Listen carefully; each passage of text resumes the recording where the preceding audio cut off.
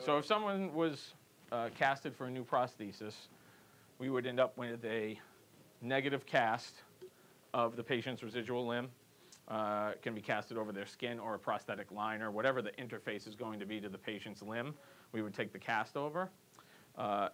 If we're going to do a traditional prosthetic modification using plaster, the next step would be to come to the Sandbox. We actually have one already in here that's prep, mixed plaster and water, and we just filled one earlier so that when we mix it together, we fill it in there in liquid form. It then hardens. We take it back out of the Sandbox and come over to the modification station, where then the outer cast is stripped off. And then you're left with a positive model of the patient's cast.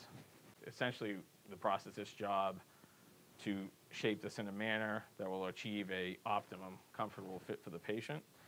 For example, if we wanted to load in a traditional prosthesis, the patella tendon, we would take a full round rasp, and at that level, begin to modify the mold by carving in various modifications into the prosthesis. And this would go on until it's down to the specific shape and size that the prosthetist would determine would work best for the patient. Loading different areas. This particular patient has a very sensitive distal tibia, which is marked here, and crest of his tibia, so we wouldn't want to rasp any material away from there because that would be tightening it. However, on the sides of the tibia, you can see a depression here, which was my thumb in the cast. We want to load this area, which is his anterior tibialis musculature. It can take some load, which we want to restore weight bearing to the patient as they've lost their lower limb. They need to now weight bear through areas of their limb which normally didn't take that on.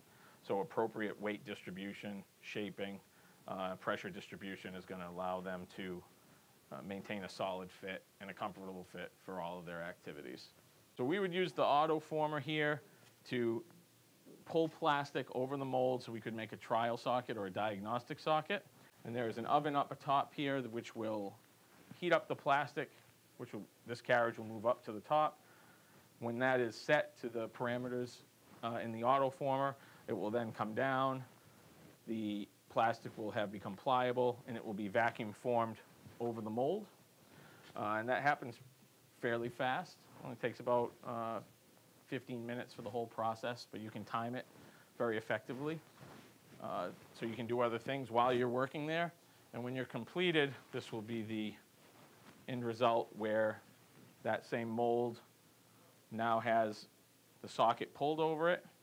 And the next step would be to break out the rigid foam inside. You would be left with a finished test socket, which then has an epoxy to this plate for setup purposes prior to trial walking. Once that's set up and hardened, you can place this onto prosthetic foot. So once the trial fitting is completed, we like our alignment, the fit of the socket. The next stage is to finish the prosthesis out, which entails taking it from this stage to a final finished lamination.